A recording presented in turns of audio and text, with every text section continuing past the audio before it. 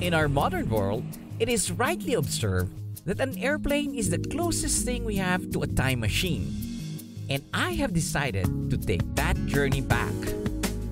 With a new fleet of 787s, the nation's flag carrier, Ethiopian Airlines, flies directly from Manila to Addis Ababa 3 times weekly. 787s have everything new, from the control switch to the wide screens, nice seat setup, plugs for you to charge your computers. I'm beginning to like this airplane. Comfort and cheerful service are on top of the list for the Cloud9 business class cabin. One thing good about this new 787 seats is that it reclines really flat, just like a bed, which means I get to sleep properly. To reach the place where all of human history began at a mere fraction of a day is astounding. The pioneering airline has indeed opened Africa to the rest of the world. And it has done so with clear foresight and a passionate long-term vision. Ethiopian Airlines is celebrating 70 years in the industry. We're here in their hub in Addis Ababa to see how they have grown over the decades. By focusing on the growth of its maintenance and repair facilities, it has continued to provide excellent support for its own fleet, engines and components, and is also trusted by aircraft manufacturers. Of course, the airline also recognizes that its most important resource are its people, whom they have rightfully chosen to invest in. Ethiopian Airlines established one of the earliest aviation schools in the continent, training aircraft mechanics, pilots, cabin crew, and ground service personnel. As I told you earlier, we are pioneer in Africa, so we have to be the center of aviation. We have to be prepared well in advance, so we have to have such kind of facility. So this building is mainly for cabin crew, marketing and leadership schools.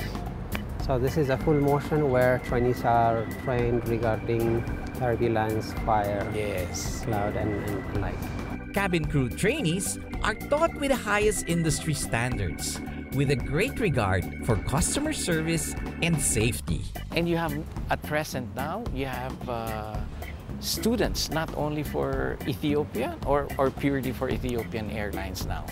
Not only Ethiopians, we have trainees from different parts of the world, especially from Africa.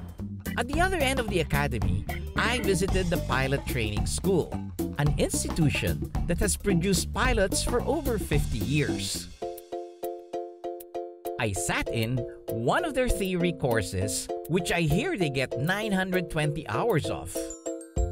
I met William, one of the pilot trainees who comes from Rwanda. So William, what made you decide to study here in Ethiopia more than England, Australia, or America?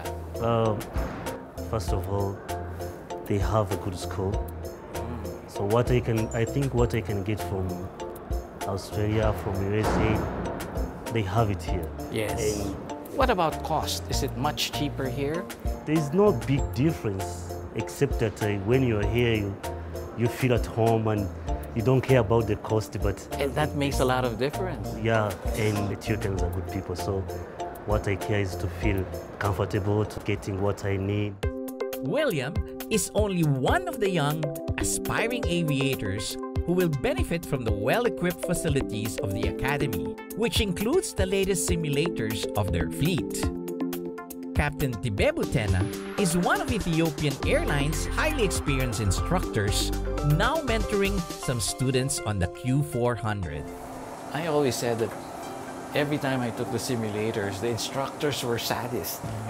They give me a hard time and they're smiling as we go out, taking a look at how difficult it was for us to save the airplane from crashing. So it's giving him again another system failure, and we will see how sharp and observant these pilots will be. Although there was a lot of pressure, the student pilots showed their ability to handle whatever situation thrown at them. So he has all controls, whether it's weather, whether it's engine, and all the systems of the engine, whether it's autopilot, and he really gives him a tough time. It was great to be able to control all the elements at will, and of course, kind of torment the students on a daily basis. So how is teaching? You prefer to be in the flight line, or you enjoy the teaching as well? I like the teaching as well. Teaching really it gives you a great experience. And also a sense of achievement when you are able to pass on the knowledge to these young kids. That gives you really a sense of pleasure. A visit to the Ethiopian Airlines headquarters makes one feel very optimistic about the aviation industry in Africa. And it's good to be led by this country, known as the land of origins.